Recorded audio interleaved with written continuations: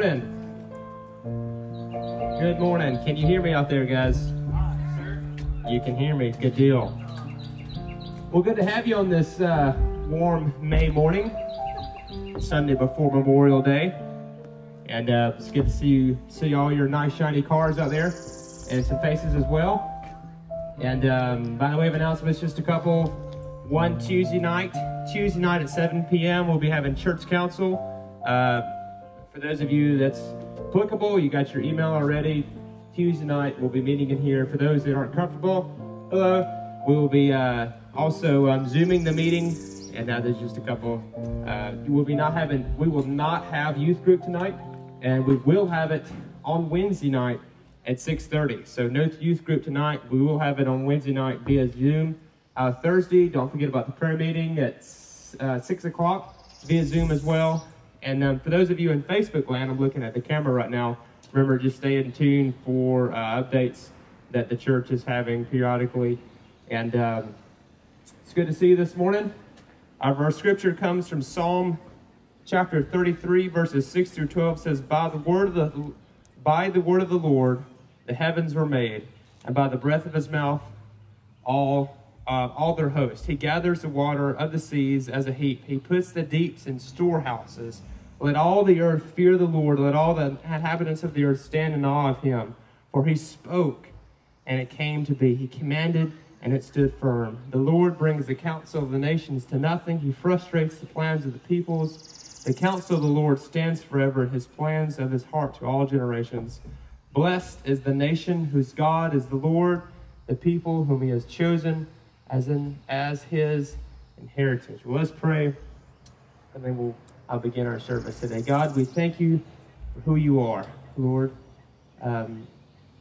We thank you for an opportunity to come and worship you today, God. Thank you for this opportunity that you have given us, God, through on this U.S. soil today that you've given us. God, people are gathering all around the world today, Lord. But today we get to gather here at Lloyd to worship you and to remember what you have done for us. God, we pray for Miss Amanda. You be with her as she comes with us and to sing and song today, Lord. We pray for Pastor Jared and the Major as they're coming and sharing, Lord. And we pray you would just be with us. God, what we do would be honoring to you. And we ask these things in your name. Amen. Amen. Good morning. Can we hear me? Woo! All right. Awesome. Everyone hear me. All right. Let's get started this morning. Our first song, When We All Get to Heaven. Sing with me.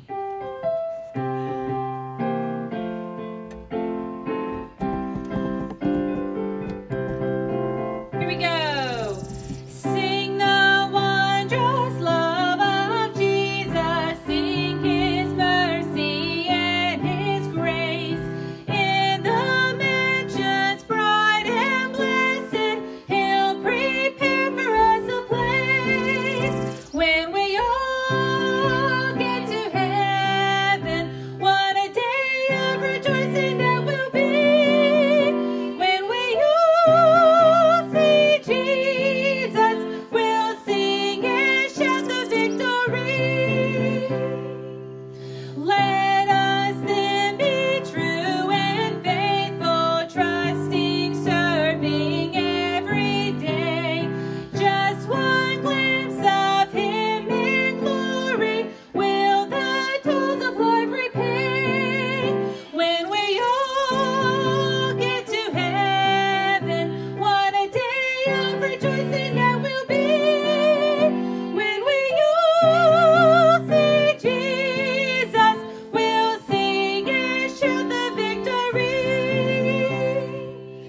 Onward to the prize before us, soon his beauty we'll behold. Soon the pearly gates will open, we shall tread the streets of gold. When we all get to heaven, what a day of rejoicing that will be. When we all see Jesus, we'll sing and shout the victory. All right. Our next two songs this morning are for honor Memorial Day, God of our fathers, and If My People Will Pray. So.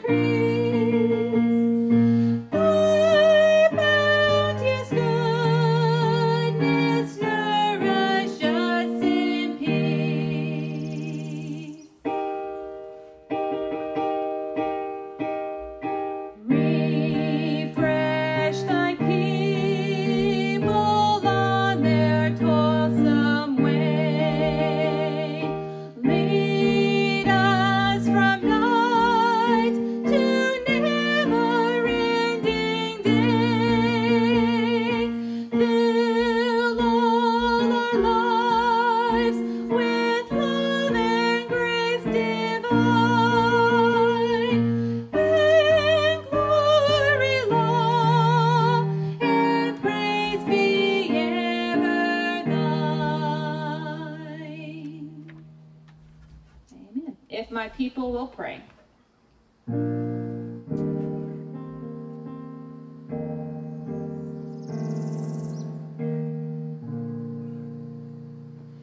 If my people, which are called by my name, shall humble themselves, and pray.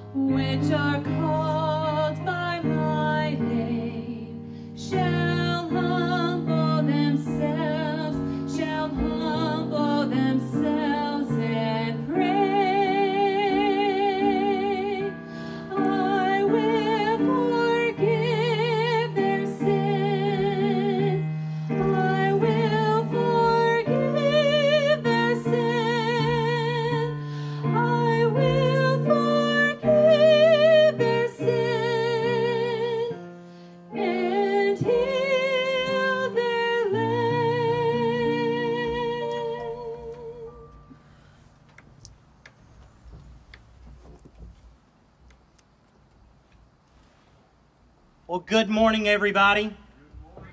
Now, most of you, either through film or having attended some of our services, you've met the major to my left, who I'm going to bring on camera and stage in just a moment. We were able to do a film this last week, and we had a terrific time, and it was exciting to share. But what I've asked him to do is to talk about the difference between Veterans Day and what really Memorial Day means to him. And we'll follow that up in Scripture as we go, but would you bow your heads and pray with me as we get started?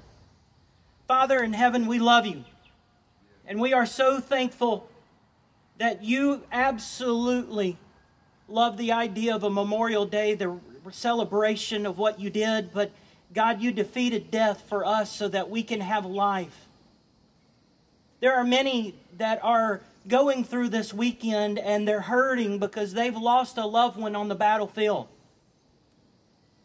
I can imagine how many sons, husbands, daughters, mothers, wives, whoever it was on the field of battle that gave their life so that I can stand up here this morning and proclaim the great day of salvation is you. And so, Father, as the major and I talk, I pray that it touches the minds and touches the hearts, and that your word changes the lives. We love you, and in your name we pray. Amen. Major Haynes and I have known each other for about a year almost now, and we were talking about some things about Memorial Day, and I want you to share what Memorial Day means from your heart, and many of which he commanded in the battlefield. And I couldn't think of someone better at this moment. And so as we're all thankful for our veterans, this weekend goes out to those who have suffered losses. So, brother, take it away. Thank you, Reverend Day.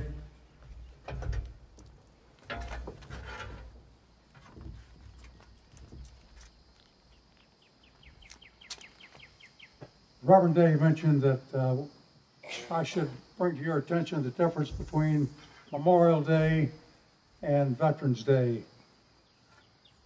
Since I only have 12 minutes to speak, I'm going to make this very short, and it's going to be very fast this morning. But the difference between Memorial Day and Veterans Day is celebrated in November to honor all veterans of all wars who served in all periods of time, both peace and war. Memorial Day is the day that we celebrate our veterans, both men and women, who have given their lives in the sacrifice for their great country. I have before me this morning a proclamation from our governor of the state of Florida. I'm not going to read that. It's a beautiful document, but it is rather lengthy, and I don't want to take up too much of the time reading that. So I'm going to go right in to, notice I'm skipping some pages here because I'm already cutting some things out. But as a Florida veteran standing before you today, I want to thank all of you for joining us here today as we honor a very special group of Americans. They are the men and the women who served our country and who gave their lives in the service of our country in order to preserve our way of life and to make America a safe haven in which to live and raise our families. No cause is more noble than for a man or a woman to give their life in the defense and in the service of our country. Memorial Day is a national day of mourning. All U.S. flags should be displayed at half-staff during the morning hours. At noon, they should be raised back to full staff. It is a sacred day for all war veterans. None need to be reminded for the reason why Memorial Day must be consummated. But what about the general public? And more importantly, our future generations? Do most veterans really recognize the importance of Memorial Day, why should we remember? Of course, sacrifice is meaningless without remembrance. America's collective consciousness demands that all citizens be aware of and recall on special occasions the death of their fellow countrymen during periods of war. Far too often, our nation as a whole takes for granted the freedoms which all Americans enjoy. These freedoms, we must remember, were paid for with the lives of others that few of us actually know. That's why on this day, we all collectively remember this as Memorial Day. Observance of Memorial Day should be regarded as a civic obligation, for this is a national debt that can only be repaid by individual Americans. By honoring the nation's war dead, we preserve their memory and thus their sacrifice. Since those first shots were fired at Lexington and Concord in the Revolutionary War, more than 1.5 million Americans have died in the defense of our liberty and our freedom. In peacetime and in war, these Americans answered our nation's call and defended our American way of life. In honoring them today, we recognize their dedication, courage, and their sacrifice as we celebrate the freedom which they gave to us. Who are these people? These people are much the same as you and I. They are the farmers, the bankers, the lawyers, the general everyday American. Think of those who, in Lincoln's word, gave the last full measure of devotion, and you will have some idea of the price of our freedom. It will be a terrible price to pay if our freedom should fail, but a small price indeed if the world can eventually be free. Perhaps the most profound tribute of all was made on the first National Memorial Day in May of 1968 by General James A. Garfield, when he said, "They, our veterans, summed up and perfected by one supreme act, the highest virtue of men and our citizens."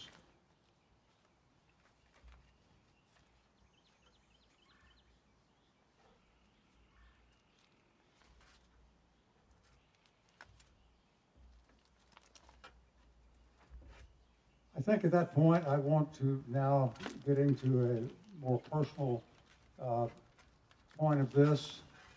How a soldier gives up his life for a stranger. And I would like to point out to you that I was raised in Madison County, just south of here, in a Christian home. I was either in church or I was working on the farm. That's the way I grew up.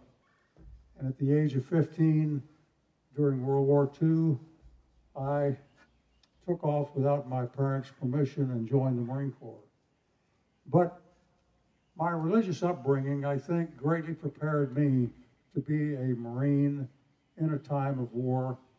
And I did go on and serve 30 years and was involved in World War II, the North China Civil War, Korean War, and the Vietnam War. And I would like to cover with you at this time some of the passages from our Bible that I studied when I was a youngster and I was reminded of by our military chaplains while on active duty. Ezra 7:28. Because the hand of the Lord my God was on me, I took courage. 1 Corinthians 16:13. Be on your guard. Stand firm in your faith. Be men of courage. Be strong. Psalms 46:1. God is our refuge and strength and ever present in our trouble. Hebrews 13:5 and 6. God has said, never will I leave you, never will I forsake you. Confidence in the Lord is my helper. I will not be afraid. What can man do to me? Deuteronomy 31:6. Be strong and courageous. Do not be afraid or terrified because of them. For the Lord your God goes with you. He will never leave you nor forsake you. Our military people, when they go to war, I hope that they go as Christians, and we know that some are Christians and some aren't. But there's an old saying that we don't have many atheists in a foxhole, and I found that to be true. I think most of us do rely on the good Lord. Myself, when I was exposed to combat, I always had that feeling that I was prepared to go no matter what happened. So I was, I think, very much at ease. I was able to perform my duties in the most hazardous of conditions without shirking my duty. One of the things that is so important in combat is your fellow soldier, your fellow Marine, sailor, or airman. They are the most important assets that we have. The man or the woman on your left and right, they are of vital importance. They are our friends, they're our buddies. They are our life's blood. The loss of one of our companions is one of the most devastating things that can occur in combat. But just think of the millions of our servicemen and women that have marched off to war, putting their lives on the line for this great country. And this is why we are here today celebrating Memorial Day in their honor. One of the most difficult things that I had to do in a combat situation was write that letter home.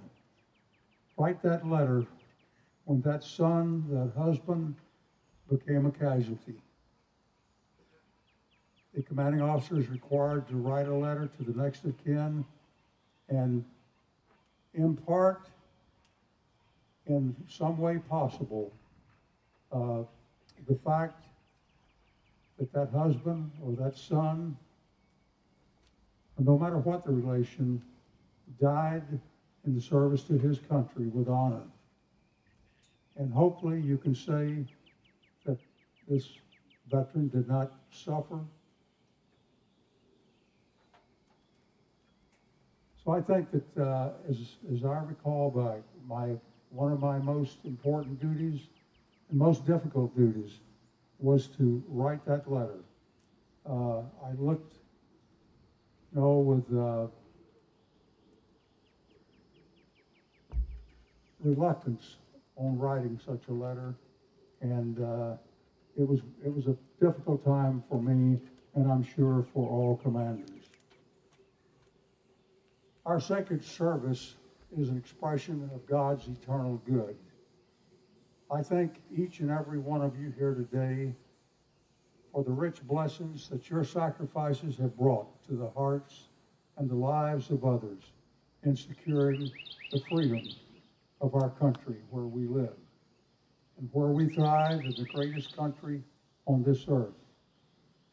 And if we have any veterans here today that have arrived home and never received that welcome back, I would like to officially welcome each and every one of you back. I know in some cases you did not receive that welcome, but welcome home, my fellow veteran. God bless you, and may you have a great Memorial Day weekend. Thank you.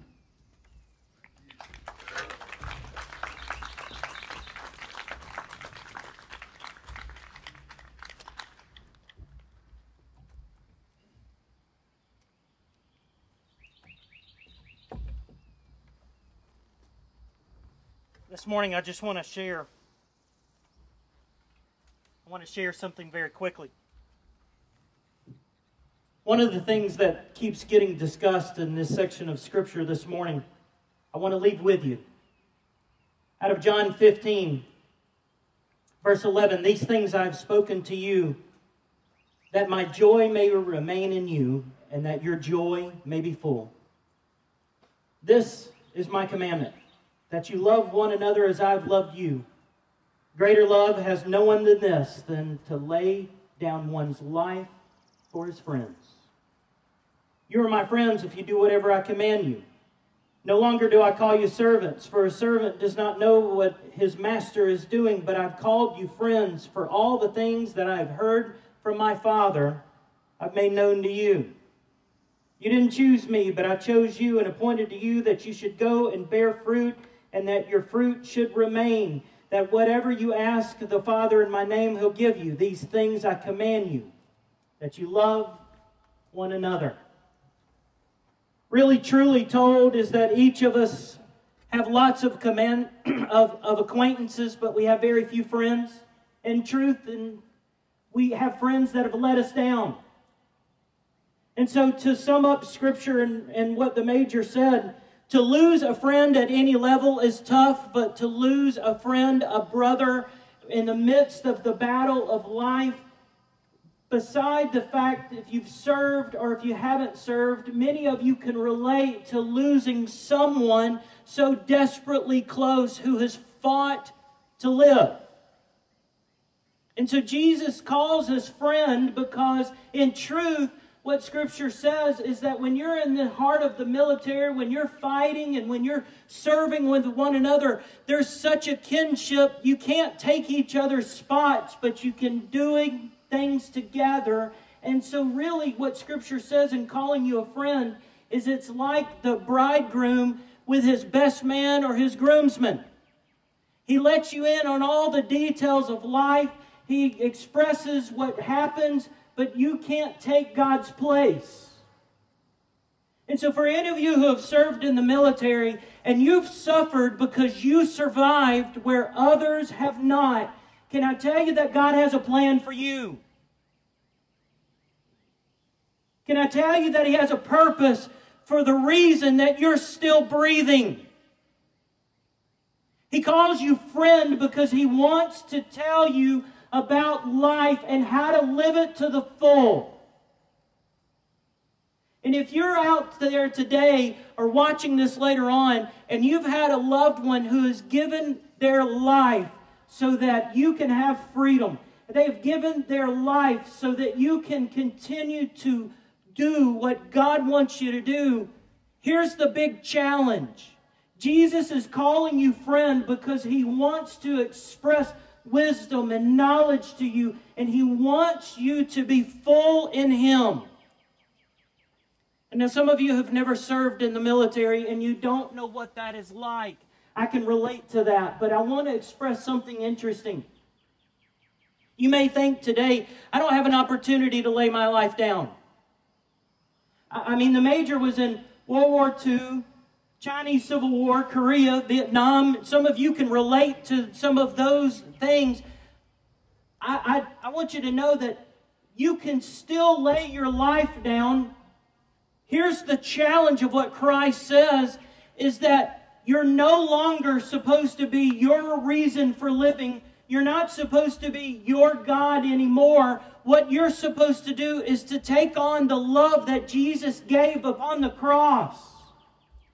And actually, truly told, is that every day ought to be a memorial day for the celebration that you gave your heart to Jesus. This is the reason we have services like this, is to remember what Christ did. And for those who gave their heart to Jesus because of His death, His burial, His resurrection, listen, they are way better than we are today. And so let me leave a last thought. Is it possible for Jesus to command us to love one another? I mean, how can true love be a command? Well, the truth is, It's not a feeling, it's an action. And so how do you express love to one another? How do you express love to your family and to your friends? How do you express love to those who have given so much? It's through our actions. And so this morning, the great challenge of our life is, have you laid down your life so that another person can see your testimony in Jesus Christ? And so maybe you've never done that. Maybe you've never given your heart to Jesus. He really did exist. He came to earth for you and for me. He put himself on a cross willingly. Nobody took it. And he gave his life. And in 3 days, he came back so that you and I can have life to the full. Are you a friend of God? Are you living in such a way that he shares knowledge and wisdom? So here's the great challenge. If you don't know who Jesus is, in just a moment we're going to sing a song. And we want to invite you to say, okay, God, here it is. Jesus, I want to be full in you. I need your forgiveness. I need your grace. I want your friendship. Would you forgive me for my sins? For those of you who have given your heart to Jesus years ago, is there somebody on your heart that you need to reach out to express love for? To lay down your desires so that they can see Jesus in you.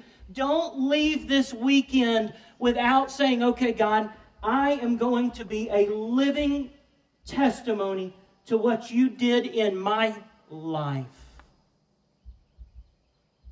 Let this be the best weekend in the spiritual war that we have. I want to be a friend to the Lord. Let's pray. Father in heaven, there are many today that are hurting. They need healing. They need touching from you. Their hearts are heavy. And God, as they remember the sacrifices of so many, I am praying this moment that God, your word, your spirit will touch our hearts. Thank you for calling us friend. Thank you for changing our lives. And so I'm asking that this day be a day of celebration in you. For any who don't know you, oh Father, I pray that they will know you from this moment on. In Jesus' name we pray. Amen.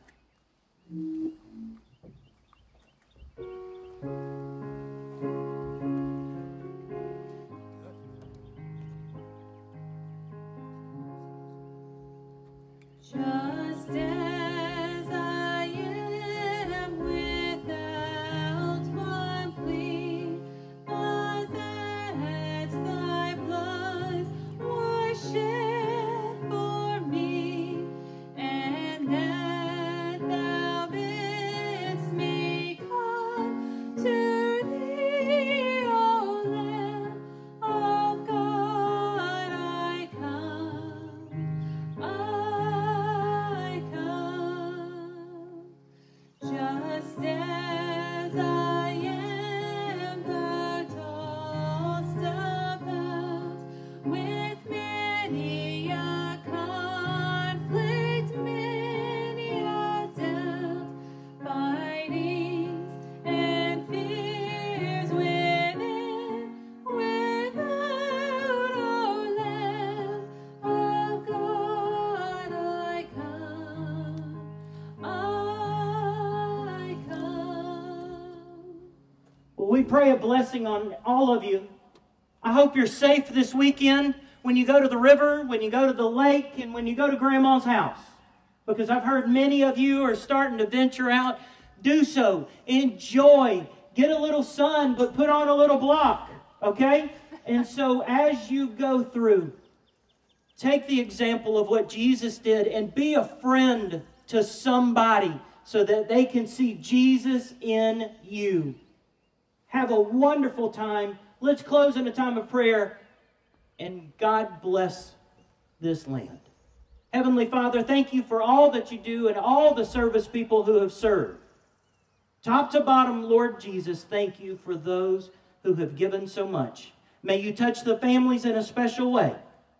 And for all who are celebrating this weekend, I ask that you bring healing to their body. Touch their hearts and their minds. Keep them safe as we continue to strive to be a friend. In your name we pray. Amen. Bye, everybody.